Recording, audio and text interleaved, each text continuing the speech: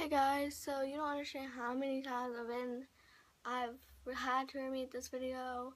Like I've uploaded it like twice, but so sorry it's on Saturday instead of Friday. But anyways, wait till the end of this video if you want to know how to get a shout out. But let's get started with the school supplies haul. Don't worry, more summer videos are coming soon. But yeah, this isn't all my stuff. This is just some of it. But after all that said, let's get started. So the first thing we needed were some glue sticks because, yeah, we just need glue sticks. So the next thing we needed were colored pencils because, I don't know, we always need colored pencils. I'm actually going into 6th grade this year, if you're wondering. But yeah, we always need colored pencils. So, and we also needed some pencils because what else are you gonna write with? I just got these mechanical ones, and there's like 12 in here, and there's 2 of each of these colors. The lighting's really bad there, but there's 2 of each of those colors. So yeah, and I just don't like running pencils at all. I just don't like them. So mechanical, give this video a thumbs up if you like mechanical pencils. So the next thing we got were some post-it notes, but they said small post-it notes on the list, so we might have to take these back. But yeah, post-it notes. We also needed some earbuds. Great catch.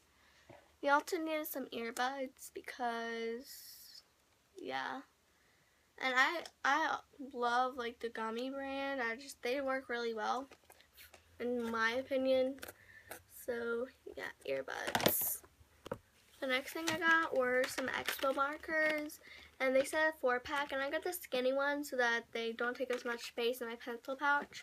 But I wish they came in prettier colors, but these are the only colors that came in. So yeah. And I also got some red pens because you always need red pens to check over your work and stuff.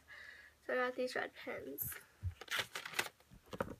The next thing I got were tab dividers. Like, we didn't get the binders where we were supposed to, but it's confusing. But we'll get the binders soon. The tab dividers, and these are like so expensive. I don't know why. I just got the cheapest ones because like there's just one that was like $10, and that's just crazy for these. But yeah, tab dividers. We only needed 1 folder this time, which is weird. But yeah, we got a folder. And it's like way prettier in real life. It's like a really bright turquoise, but the camera doesn't look like it. But yeah. And I really like it. And we need the one with prongs in it. So yeah.